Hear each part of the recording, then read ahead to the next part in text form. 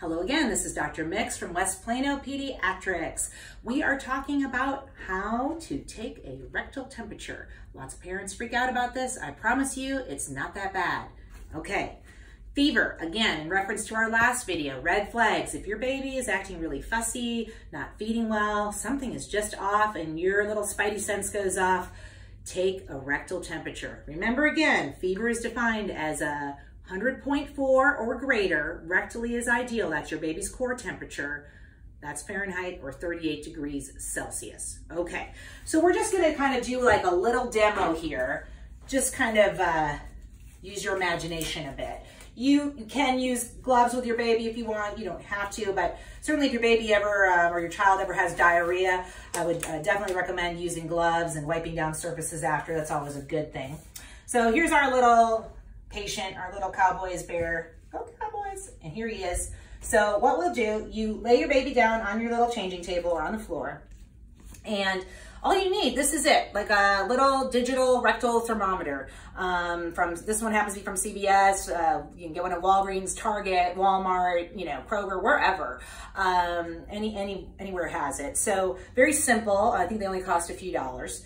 And then you just have a little button, and so it's off right now. When I turn it on, it'll go, you can even have different settings. You can put it in Fahrenheit or Celsius. Right now it's measuring low because we're not taking a temperature. So the key is you're going to insert it into where the poo-poo comes out, into the child's rectum, until this little silver tip disappears. I promise you it will not hurt them. They may get a little mad, and you need to watch out after you're done taking the temperature. They may have a little explosion after. Okay, this is also another trick that if your baby has a really hard stool, we may instruct you to take a rectal temperature one time to relieve the obstruction. It's not something you should be doing every day. You're only doing this if your pediatrician tells you to, or you think your baby has a fever, because you don't want them to get dependent on rectal temperatures to have a poo-poo. All right, so we got our little guy. He doesn't really have, an opening or anything, but this is a little lubricant. You don't need that. You could just use Vaseline, Aquaphor, whatever. You just put it very generously on this metal tip, okay?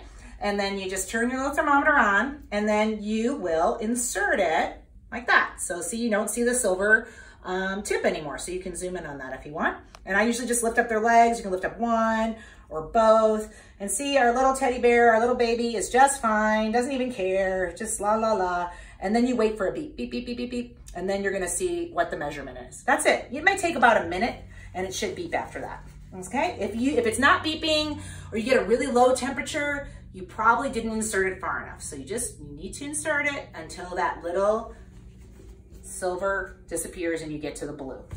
Okay, well that's been taking a rectal temperature 101. Have a great day. I'm fever free.